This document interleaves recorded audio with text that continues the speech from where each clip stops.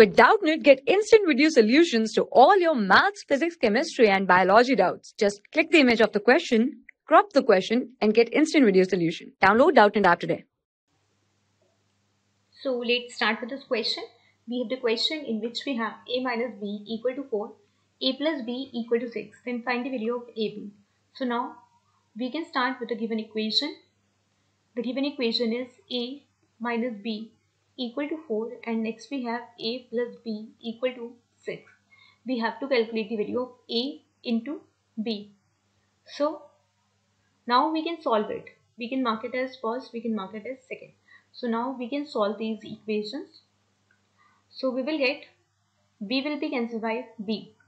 So we will get 2a equal to 10. A equal to 10 divided by 2 means this is equal to 5. Now we can put the value of a in first equation. So from 1 we will get a minus b equal to 4. A is 5 minus b equal to 4. So 5 minus 4 is equal to b. The value of b is equal to 1 here. So now we can calculate the value of ab from here. The value of ab is ab. The value of a is 5 and value of b is 1, which is equal to 5. Thank you. For class 6 to 12, IIT JEE and NEET level. Trusted by more than 5 crore students. Download Doubtnut app today.